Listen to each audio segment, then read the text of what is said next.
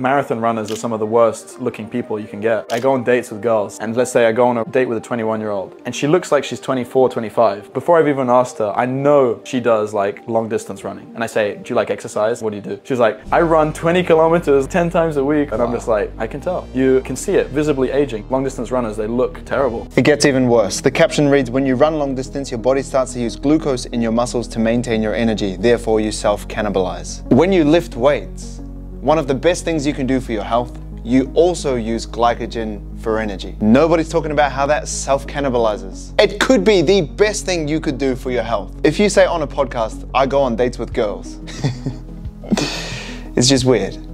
Like, you don't need to say that. I actually had a skincare specialist come on my podcast, the Better with Brock podcast, and he explained the worst thing that you can do for your skin. And this is why I believe marathon runners may age faster than other people, but it has nothing to do with glycogen.